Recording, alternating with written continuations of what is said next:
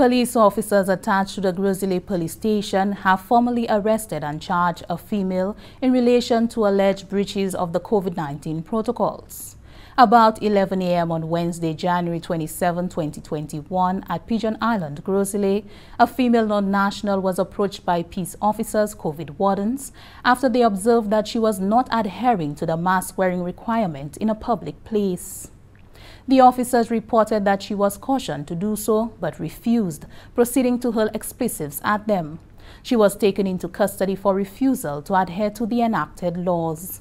The female in question has been identified as Johanna Koivulchto, a 30-year-old national of Finland residing in Gros Islet, St. Lucia.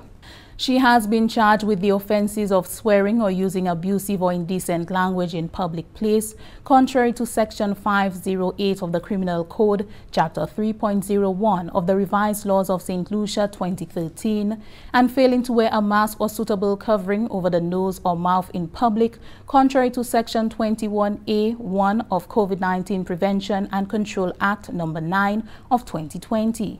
She is currently in police custody awaiting a bail hearing. The Royal St. Lucia Police Force wishes to continue to encourage persons to adhere to the regulations as it continues to fight against COVID-19. The RSLPF remains resolute in its commitment to creating a safer environment for all people in St. Lucia.